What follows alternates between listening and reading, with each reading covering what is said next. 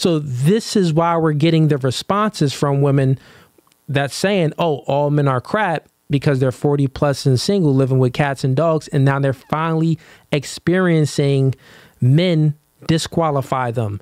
They go into the club and got to pay for their own drinks.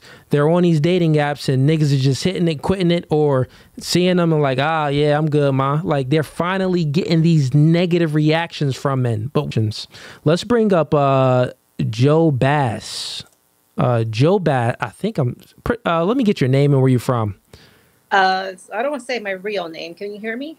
I could hear you loud and clear. Yep. So my first name is Joanna from Connecticut. Hey, Joanna, how's it going? Good. My first time in any podcast. I listened to plenty of them. Yep. I really connect to you because I think that you tell all the truth, but you do it respectfully, like that.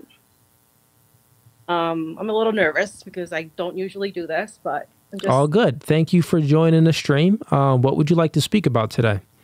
So with the previous caller, you were talking about the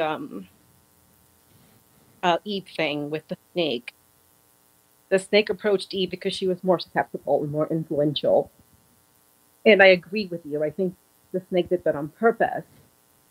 But what is your opinion on like how Adam responded to that? Because when God called upon Adam, because he was the leader, he sort of did not take accountability. He threw it back in God's face and said, hey, it's the woman you gave me. Okay. I think I understand this question. Your audio kind of went down. Maybe it's the hair got in the way. So I couldn't really hear you real clear. You know what? I'm going to have you repeat that again because you got the AirPods in. So I think the audio is picking up from there. Say that to me one more time. I know you were speaking about Adam and Eve and how God perceived Adam not taking accountability. So say that to me again. Right. So in Genesis 3:9-12, when God calls upon Adam, he knows that Eve has done something. Right? He calls him into account. He says, hey, I heard you, but I hid because I realized I was naked. So God asked him, who told you were naked? Oh, yeah. Okay. Yep. And that's when he said, well, the woman you gave me fed me from the tree, and so I ate it. Okay. And what's your question? So my question is, Adam didn't take accountability there, did he? And he was the first man. No, Adam didn't take accountability. I would say that he didn't take accountability because he ate the apple that Eve gave him. I would say that if anything, Adam was explaining what transpired. Adam also knew he did wrong.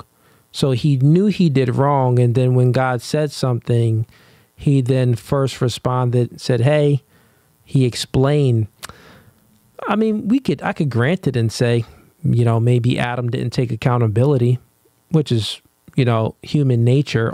There's many men that don't take accountability for current day things.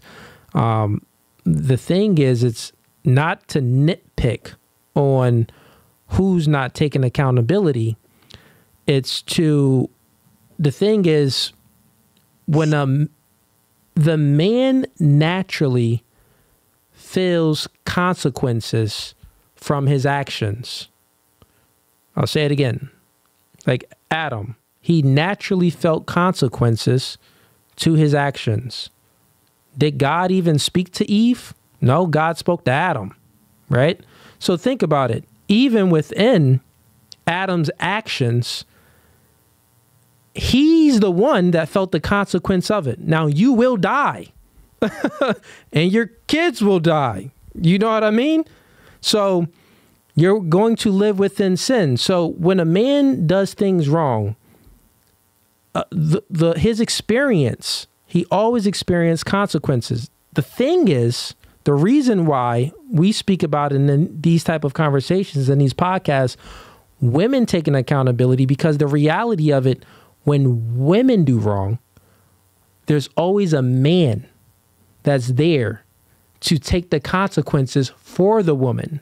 And the biblical story explains that. So there are women that's overweight. There's women that is rambunctious and masculine, but there's still a simp in her DMs. that will say, baby, you gorgeous. I'll take you out. So does she really feel the consequences of her poor decisions? She really doesn't feel the consequences. The only time she feels the consequences of her poor decisions when we're speaking about dating and relationships is when she's, 40 plus and single and living at home with cats and dogs. And then her response to everything is all men are crap. Well, you're not taking accountability because why are like now you're actually feeling the consequences of not taking accountability, because now it's like you're past your prime. So these guys you don't qualify for anymore. You only qualify for sex and that's it. And now you finally understand it. So this is why we're getting the responses from women that's saying, oh, all men are crap, because they're 40 plus and single living with cats and dogs. And now they're finally experiencing men disqualify them. They go into the club and got to pay for their own drinks. They're on these dating apps and niggas are just hitting it, quitting it, or seeing them and like, yeah, I'm good, ma. Like they're finally getting these negative reactions from men. But when they were in their 20s, maybe even early 30s, maybe early 20s without no kids and all this baggage, the world was their oyster. Accountability, what? Accountability dismiss them because another nigga catch it. Like, here, I catch it. You got 4 kids? I caught the accountability. Girl, I'll take care of you. Come on in. Like, it's always a dude to take the accountability. And that story that you just told proves what I'm saying is correct. I didn't see it that way, actually. I was like, oh, yeah, he didn't take accountability. He kind of said, hey, it's the woman you gave me. So I felt like he was just throwing it back in God's face. Yeah, but the truth is that he's the one that felt the consequences. Eve didn't really feel the direct consequences from God. Like Adam felt those consequences. So it's like, yeah, man, Adam saved Eve from her poor decision. If we're truly being honest, she didn't have to deal with the full direct wrath of God and that full direct communication. Like, Adam, the reason why he was hiding, because he like, dang, this is God. And I didn't listen to him. Just like, oh, okay. All right, God. Yeah, well, the dang woman you provided me. like he got to go ahead and give that sob story. Like, yeah, the dang woman you provided me, man. Yeah, she convinced me. I done ate the apple. So, yeah, like Eve didn't have to want to come up and say, hey, God, yeah, sorry. No, it was Adam that had to do that. So he felt the consequences from it. Of course, then, Eve, of course, felt consequences because she's going to die too. And she's, sees herself naked. She's living in shame and things like that. So, yeah, but you get what I'm saying.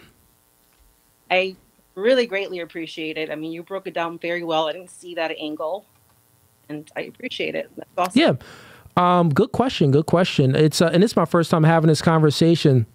I'll tell you this, the reason why I can have conversations and give different perspectives on the fly is because I always try to view the world outside of myself. Many people have a perception and their perception is unique. It's to them. It's good. Everyone has their own unique perception. And most people operate from that standpoint and they're able to perceive things based off their experiences.